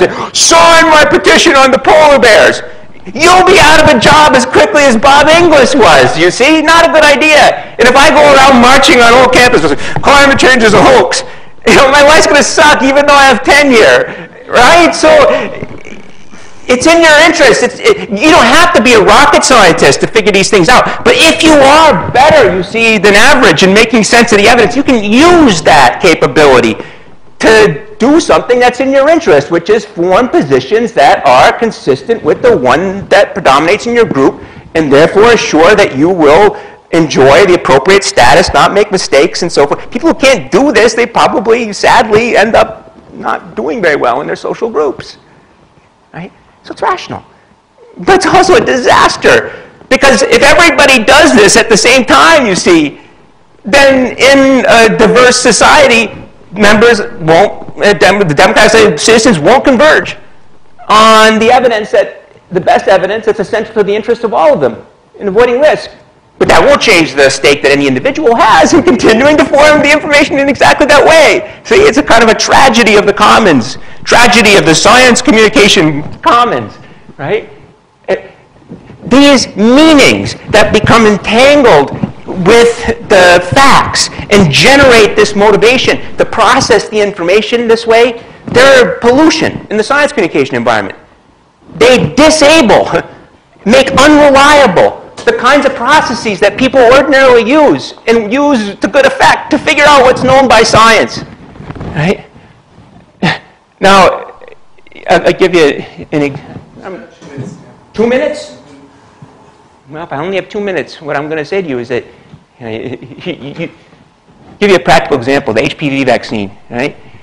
CDC recommends that we have the vaccination. You all know the HPV vaccine. There's a big controversy about it, and only one state, Virginia, because it's such a good state for growing the HPV, because Merck, the manufacturer, gives them millions of dollars. It's the only one that has the mandatory vaccination, even though it's recommended, right? And you say, well, you know, obviously, because you say, hey, you know, you're a 12-year-old girl in the backyard on the swing. Everyone's going to be having sex next year. She needs to get an STD shot, or she can't come to school, okay? Yeah, of course, there's going to be this kind of, you know, cultural conflict. You know, after the fact, I guess, how about the HBV vaccine? Hepatitis B, sexually transmitted disease. It is. And it actually kills more people than HPV every year. And the CDC said, put the vaccine on the universal list. And everybody said, okay, all the states did it, right? And in the years in which we were fighting about the HPV vaccine, the uptake rate was like over 90%, right? For teenagers and for toddlers. And it's still 20, 30%. Why is there a difference here? Right? The difference is this. This was the polluted science communication environment in which people found out about the HPV vaccine. This was the communication environment that they found out about the HBV, that just from their doctor, you know, and the doctors agreed they had the same expertise, and they were all, you pick the one you trust. Why was it different? Because of a marketing strategy by Merck. Merck used the fast track, get girls-only vaccine, because only girls could have the cervical cancer. That kind of weird already, not girls, an STD shot for girls. They also had a legislative campaign to obtain the mandates in all of the states, right? And because there was a legislative campaign, people are learning about this, so, oh, there's an argument, and there's something, too, for the groups that want there to be conflict to argue about a political issue. That's not normally what happens, right? First of all, you didn't have to have fast tracking. It would have gone, within 3 years, it would have been approved for both boys and girls, right? You didn't have to have the mandates. There would have been insurance coverage for everybody, right away. And over time, well, what would have happened, you see, normally what happens is you don't have legislatures doing this.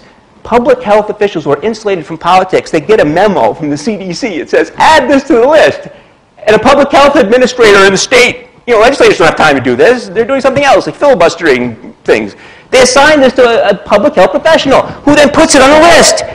And then, you know, you find out, and you just do it as a matter of course. And you find out about this then from your doctor, right? And that would be good, because the doctor's, well, I'm going to jab this in Jane or Jimmy. Just do it, we're on our way for soccer practice. You know, but that's, you trust that person. That would have been really a much better way to do it for the United States, but not so good for Merck, because they're in competition with GlaxoSmithKline to get their vaccine onto the market first, you see, and lock it up with all the contracts. Say, take this risk. And you know, and this isn't just, you know, a story. We do a study that shows, we simulate what it's like when people are learning about the HPV vaccine. Right? We show them these experts. They just tacitly impute the values to them. And if we simulate a world like this, there's no polarization. But if they see people who they tacitly recognize as having values like theirs saying one thing and the other group saying another, then they polarize. And they can polarize in either direction. Right? That happened. It didn't have to. Right? It could have been different. And people saw this coming at the time. It's not even 20/20 hindsight. Right? At the time. And we did these studies at the time, too. And you know something? It's not that that information was rejected by, you know, some authority. Well, I don't care. Who do you tell? There's nobody to act on this information. We don't have a science communication brain. We barely have a science communication brainstem. It's nobody's responsibility to act on this, you see? So it's not E either. It's us. That we live in an evidence-free science communication culture where these kinds of things will foreseeably happen, where we don't use the knowledge we have about how these things happen and how you could try to do something about it to prevent it. If it happens again, I don't have time to tell you about this, but it is going to happen again with childhood vaccinations, because you all know about the, you know, well, you all know that there's it's not the case that we have falling vaccination rates. It's bullshit, right? Somebody didn't get the memo from the CDC that's telling them that every year the vaccination rates are holding steady at over 90%. They're not falling.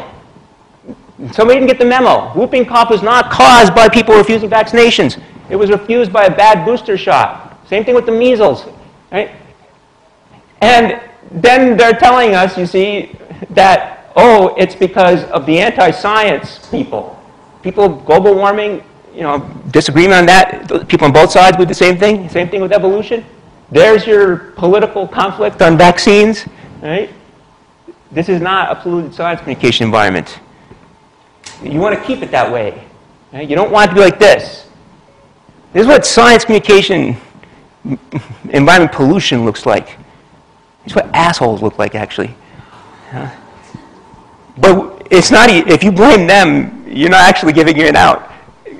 We're not doing something about this when we could, right? Or maybe we are doing something about this, right? Right here. But I'm told I have to stop, so I can't tell you what the answer is. But if you don't even know what the problem is, good luck figuring out what the answer is. I'm going to have some ideas about answers.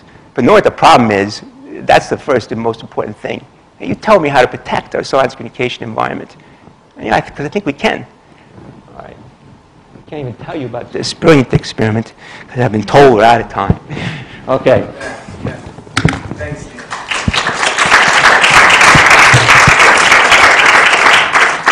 Don't despair, there is hope. Well, you shouldn't despair, because I told you, for one thing, there's nothing inevitable about any kind of information knowledge we have becoming entangled in these meanings in the way that climate science does. Right? Something happens to cause that. If something happens to cause it, we can figure out what it is. But also, we can control it. The HPV versus HBV is the best example we have of that. And that's accident, misadventure. Don't blame the media, don't blame the evil corporations, don't blame the religious right. I mean, there might be dynamics there that predictably can cause anything to happen, but blame us if we don't do things.